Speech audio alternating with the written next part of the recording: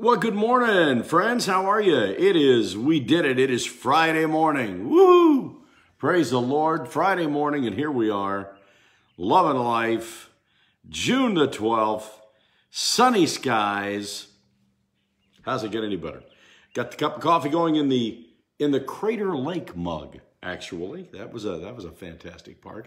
Good morning, Gina. How are you? And good morning, Kimmy Jackson. How are you this morning? Okay, so Tammy and I are going camping tonight, and we're trying something a little different. Ready for this? I've got a little cast iron skillet. It's about 8 inches. It's an 8-inch round cast iron skillet, and we are going to take it, and I'm going to put I'm going to spray it with Pam or butter. Haven't decided yet. I'm going to put Hershey bar, break up Hershey bar, put it down in there. Going to put marshmallows on top, put it on the coals, put it on fire, and then dip it with either graham crackers or animal crackers. That's tonight. Woohoo! How about that? Look, kind of looking forward to that. Hey, listen, so here's the question for the day. How do you feel about the state of Missouri and St. Joseph completely opening up for business next Tuesday morning? Are you good with that? I mean, obviously you're happy about moving forward, for crying out loud. Are you hesitant at all? Are you concerned at all? Are you leery at all? Are you ready for this? What's your thoughts on the state of Missouri and the city of St. Joseph completely opening for business next Tuesday? What are your thoughts? Love to know what you think about that. So, yeah. Aubrey Turley says butter. Go with the butter. Skip the spraying say that 3 times. Skip the spraying cooking spray, and go straight with butter. You know, you may be onto something there. Yep, absolutely. Hi, Tam. How are you this morning? Good morning, Terry Gann. Happy Friday morning. It's Friday morning, everybody. Joe, thank you so much. You're the first one to wish me a happy Friday morning. Thank you for that. Hope everybody's doing good. Hope you got some plans, good weekend plans.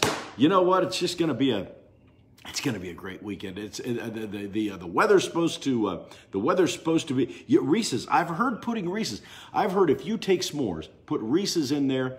Put Oreo cookies in there.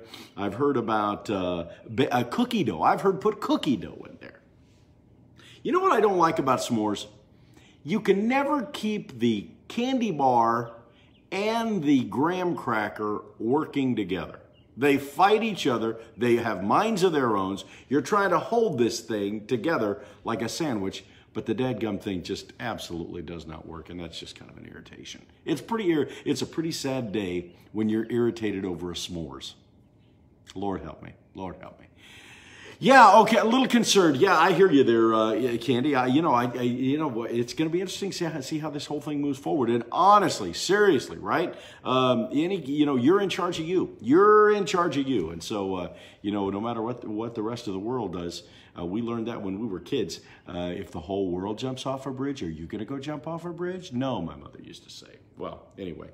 Yeah, so we're reopening on Tuesday, and how you feeling about that? How you feeling about all this? Oh, no question. Yeah, so good. You can use Nutella also. Yes, well, yes, that's true. Yeah, I went camping last weekend. And I actually had, Siobhan, I don't know if you've talked to your father.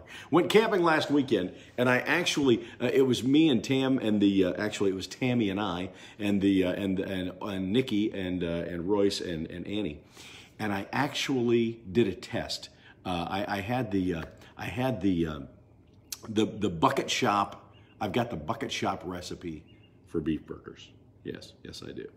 And the word is that Helen Connors actually improved on the recipe. So we actually did a challenge to determine. I had two skillets going. I had bucket shop, and I had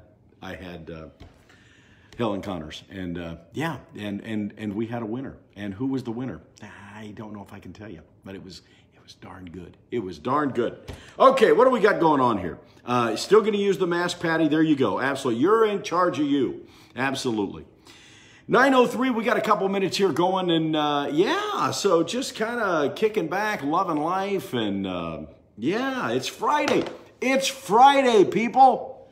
Thank the good Lord. And Terry, I missed what you said, but I'm glad you were just kidding, because I probably would have been offended. I don't know that I would have been offended, but yeah, absolutely. Use common sense. We're going to be fine. Absolutely. Yeah. Okay, good. All right, so, okay, yeah, all right. 9:04, and oh my gosh, what a great text. What a great text for us to kick off the weekend with and get started here and looking and seeing what's going on. Let me read to you from a great text. In fact, here's the thing. Are you able to hear okay? Is everybody hearing okay? Huh? You're not just seeing my lips move. You're hearing okay, right? Yes, that's right. Rebecca, God is still in charge. I'm counting on that. Corona, no corona. I'm counting on God. Yeah. Good morning, Brad Durr. How are you this morning? Beautiful morning out here. Yeah.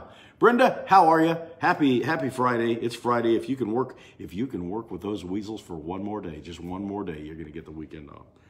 Okay, so we got, I had an upgrade on, I don't remember if it was my iPad, if it was my phone, or if it was my laptop that had an upgrade. The laptop had an upgrade. So I restarted everything this morning so that they'd be in sync and talking together. And yeah, so you can hear the singing fine. Well, I'm very sorry about that. But yeah, okay, you can hear even without your hearing aids. Well, there you go. All right, great. Oh, fudge stripe cookies, the EL fudge cookies. Darrell like. Well, let's pull up a text, shall we? That's what we're here for. Enough of this chit chat, right? We've got work. Before we go into play mode, we have work we need to do. All right. Even if Friday is your day off, it doesn't matter. You have work to do. Let's get the work done, and then we can play. Let me read from 1 Corinthians chapter 2. I want to read a few verses. This is good. This is rich. Paul writes to the church. He's writing to the church. He's not writing to people outside the church. This is us he's talking to. It is written, eye has not seen, nor ear heard, nor have entered into the heart of man the things which God has prepared for those who love him.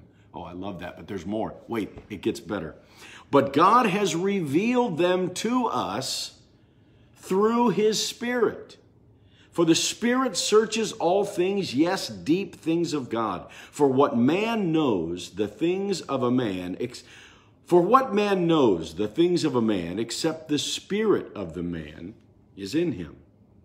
Even so, no one knows the things of God except the Spirit of God. Now we who have received not the spirit of the world, but the Spirit who is from God, that we might know the things that have been freely given to us by God. Oh my gosh, I want to encourage you this morning. The Holy Spirit is not an accessory to your Christian life. The Holy Spirit is the component of the Christian life. You need the Holy Spirit. How do we know the things of God? Except the Spirit of God would dwell in us. I talked to you earlier this week about just the idea that God is with us always. And as we walk through life, it's not that God changes as we walk through life, but in our need, in our change, in our adaptation to life as we mature, we find we need God in a new way. And lo and behold, there he is. And as we walk with him through this life, we begin to understand and see more of who God is because simply of his presence with us. And when Paul is talking about to the Corinthians about the purpose, the blessing, the benefit of the Holy Spirit, I just want to encourage you, the Holy Spirit is not an optional part of your life. The Christian life is not all about do's and don'ts. It's not about creeds. It's about walking with the very presence of God daily. And not simply telling him what it is that we need, but listening to the Spirit of God, telling us what we need. And as we have this ongoing dialogue with the Lord, where we speak and where we listen, we don't monopolize the discussion, nor do we not engage in the discussion. But as we walk with the Holy Spirit of God, he's revealing himself and direction for us. How can we know the things of God except the Spirit of God dwell in us and bring that revelation? Paul said that the same Spirit that rose Christ from the dead dwells in you. Bless the Lord. Let's walk with God today and pray that he would reveal all that he has for us, that we might walk in the fullness of his knowledge, of his understanding, and not simply in the wisdom of humanity. Amen. All right, let's pray together. Lord, we are grateful for a weekend. In the Jewish tradition, it is when the sun goes down tonight that the Sabbath begins. And I pray for my brothers and sisters in Jesus that this would be a weekend of Sabbath rest, one which the Holy Spirit of God is restoring, renewing, strengthening us, even for the challenges that will face us in the week to come. And so nevertheless, Lord, we're trusting in you. We're counting on you and praying that you would use us, that you would empower us, protect us, bless us, and strengthen us for your purpose. Reveal, O Lord, and give us eyes to see spiritual truth and the boldness to apply it to our lives. We pray in Jesus' name, amen. All right, this Sunday morning, Bag Chair Sunday in the parking lot at Grace. Lather up with your, lather up with this with the hand sanitizer. You're gonna want to lather up your hand. Put a little under your arms. Put it on. Wipe your kids' heads with it. But it's going to be a great time. Now, you're going to social distance, right? So your family is sitting together, but you're 6 feet away from the next cluster, and we're going to be able to, we've got the space. It's good. You say, oh my gosh, I like the idea. I know it's going to be cooler. I know it's going to be wonderful, but really, I need to set in the car. I just can't do the bag chair. You know what? We're going to have area of the parking lot where you can sit in your car. You can turn on the FM radio and hear from there. And those of you setting up towards the front, more towards the front in bag chairs, we'll bring the sound system out this week, and you'll be able to hear. Michael Dykus and the band is going to be ministering, and then that's at 9 o'clock. That's at 9 o'clock. But we need to know you're coming, and we need to know whether you're coming in a bag chair or whether you're what if I need to drop off my mother in the parking lot? Is she going to have to walk up that hill with a bag chair? Absolutely not. Our Cracker Jack parking lot crew will allow you to drive up there, and you can park on the other part of the lot. So we think we've got the logistics figured out, although we've never done this before. But here's what's cool. The entire congregation, one service, 9 o'clock. In the lot this Sunday morning. Going to be a great time. Psalm chapter 93. What a powerful text. Only 6 verses, but man, it's a great text. And then if you're not able to get out, you know what? That's absolutely that's absolutely reasonable. We will live stream, but we will not live stream until 10:30 this Sunday morning. So there you go. That's what we got. It's Friday morning, and oh my goodness, let me check. Yep, I'm officially off duty. God bless you. Talk to you later. See you Sunday morning. We're going to be okay. Christ is still on the throne.